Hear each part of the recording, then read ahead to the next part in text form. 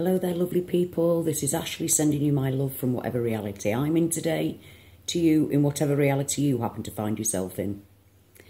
Right, well, it's where to start, really. It's all been very, very strange. Over the past week or so, the Schumann resonance has made a massive, massive leap. Up to 104 hertz, and you know it's the baseline is 7.8 and it had jumped to 104 hertz. And whenever the Schumann resonance has these massive high number leaps, we seem to do some rather large changing and shifting. And although I haven't really seen very much on the ground myself, there are little things that have changed, but nothing too major, nothing that's, you know, made me nearly fall backwards anyway. The park that grew bigger has now, it's changed colour, and some of the rides have changed, some of the actual rides in the park have changed. Now, it's a bit difficult to show you that because I actually put the photographs of the changes in a group on Facebook, not in a group, but in a chat group on Facebook with some, with my friend, just so that I could keep track of what because I know these things change. So anyway, they changed, so I can't really show you that. However, this is the point of this whole video. I'm getting right to not getting right to the point. I've just waffled about something for a while, but this is the point of the video. During this shift, we're caught in the middle of shift at the minute. Right at this minute, we're in the middle of a shift. During which time, for me, the North Pole came back. For you, quite a lot of you, the North Pole came back. And then for some of you, it disappeared again. For me, it's still here. Very much so. Still here. According to Google. Google Maps, Google is showing a massive amount of snow. Our old ice cap that had disappeared and he's now back for me, which is, it makes you feel good. It's like, oh, I love you, I know you. But it doesn't mean that my old world's back. It just means that for now, I'm back in a place where part of the reality has the polar ice cap back. And I say part of the reality because, as I said, we're in flux. We're in the middle of influx. And so much so that the sun is in two opposing positions at the moment. Two completely opposing positions, by which I mean, in the reality that that I was aware of being in, we were about to, we thought that we'd be reaching solar minimum during this cycle of the sun's magnetic field, and indeed it seemed to go that way. But I keep seeing these on my Google newsfeed. I keep seeing things from NASA going on about how, mass coronal ejection and things like this. So I had a check about it because yesterday, the 15th, there were two completely opposing stories by NASA happening on the same day, July the 15th, 2019. Now, the first one, it showed, and I'm laughing at this because I don't believe in NASA anyway, but NASA is supposed to be telling us the truth, aren't they? So here we go. First picture, first article was showing the International Space Station in front of a spotless moon. Sorry, a spotless sun, completely spotless sun, because we're actually in solar minimum, and there isn't very much sunspot activity. So there really isn't any coronal ejection going on, and there's this beautiful photograph of this tiny little speck that is apparently the International Space Station in front of the sun, which is completely and utterly void of any activity whatsoever. There are no mass coronal ejection. There are no sunspots. And then later on in the day,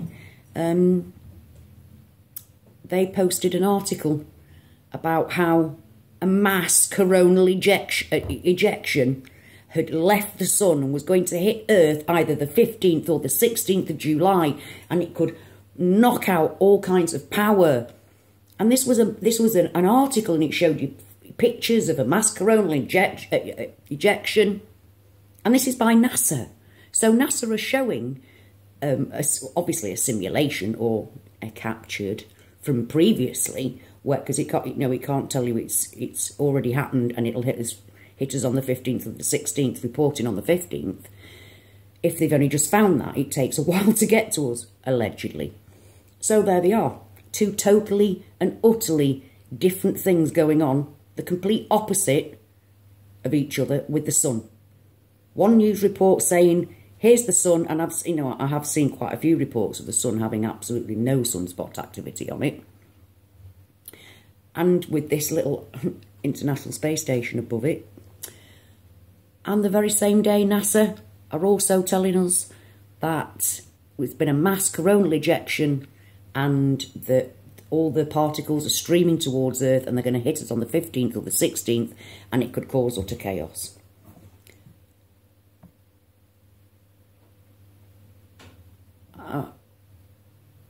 You see, I can't, even being Mandela affected and even seeing these sort of changes, that's madness.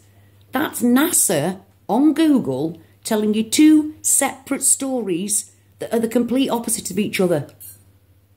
I mean, the sun is either able to produce mass coronal ejection or it isn't. And at the moment, we're getting two completely different stories from them. So this is proof positive that we are in between, we're in the shift. And it does take Google a while to catch up with the new reality. So we get both realities at the same time on the web. I don't know how. I don't understand any of it. I can't even begin to explain. I can't. I don't know why, I don't know how, I don't know any of it. But I do know that somehow Google takes a while when we're during a shift. I noticed that at first because, like I said in other of my videos, that when I was researching about the Great Pyramid in Giza, it couldn't tell me which the Great Pyramid was for about 3 or 4 days. And in fact, it couldn't tell me, if I was asking it which of the 3 stars of Orion's belt is the largest correlating to the pyramids of Giza, it would actually change my question. Come up with all kinds of unbelievable stuff. Because it couldn't answer me. So I thought, right, well, we're in between, but I couldn't understand why or how. Then I heard about D-Wave computers. But the point here, people, is that right now, this minute, Google is showing that we are in between shifts, because we're in between one world where the sun is in solar minimum and one world where the sun is throwing out massive amounts of radioactive material that are heading towards Earth on a regular basis. Apparently this has been happening for a few weeks now. So this is the complete opposite with the sun. Now, for those of you who are sat there going, give us the proof.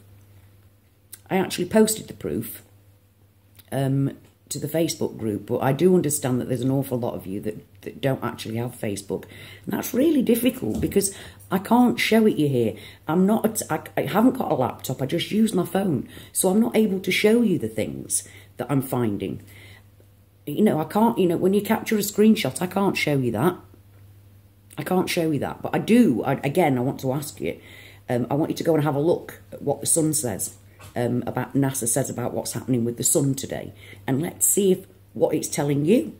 Let's see what it's telling you, because that's how we learn from each other. That's how we get to. This is how I understand. Well, I don't say understand's a large stretch, but this is how I'm beginning to put things together through talking to other people, through talking to you, through your communicating with me about your stories, your thoughts, your theories, everything. I mean, and on that note, I was